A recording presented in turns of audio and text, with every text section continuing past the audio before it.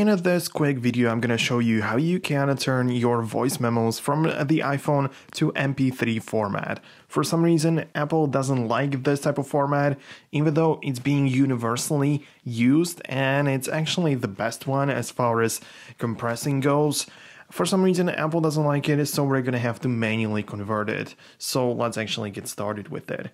First of all, make sure that your voice memos are ready. So at first, you of course have to record the stuff that you need to convert. Then once you are inside the Voice Memo app, then make sure to locate the voice memo that you want to convert and go to the menu or more option by clicking on the three dots. This will give you the option, if you scroll down just a bit, to save this recording to the Files app of the iOS. So of course you need to have like a newer version of iOS. We're not talking about like iOS 10 or so, but anyways. So make sure to save it in the app and also know where exactly it's going to be located. That means that if you save it to downloads, you have to kind of remember it, I guess. Then what you have to do is to download a third-party app for documents. It's the one that was formerly called Documents 5, now it's just called Documents, but don't worry, it's a free app and you can of course find it down below in the description, the link that will get you to the App Store, so make sure to download the app. Once you open it up, there isn't pretty much any files since it's a fresh app, but in the lower right corner you have a web browser icon.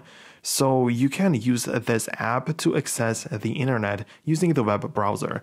So tap on it and now just go to a website which allows you to convert files.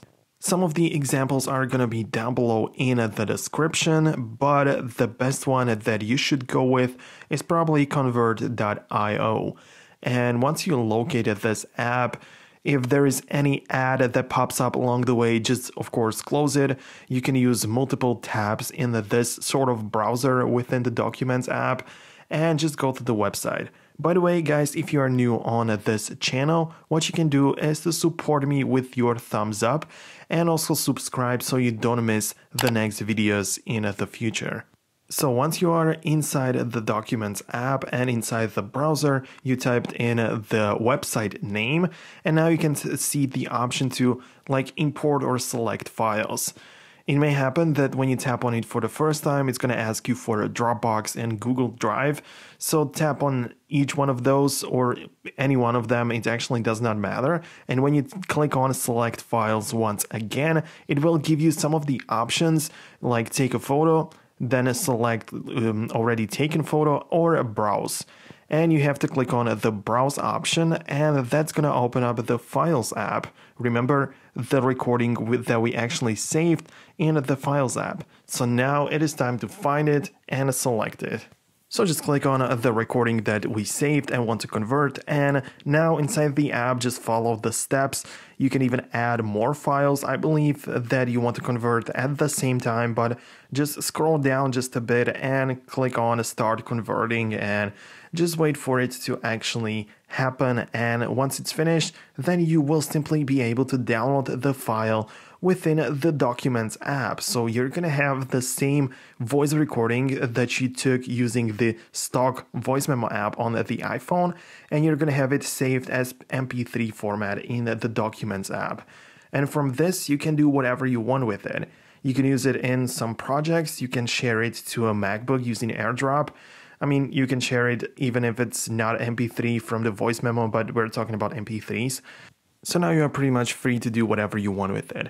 But to come back, a step back to the website, of course, taken for granted, or it's like a common sense that you're gonna pick the mp3 format as the conversion file.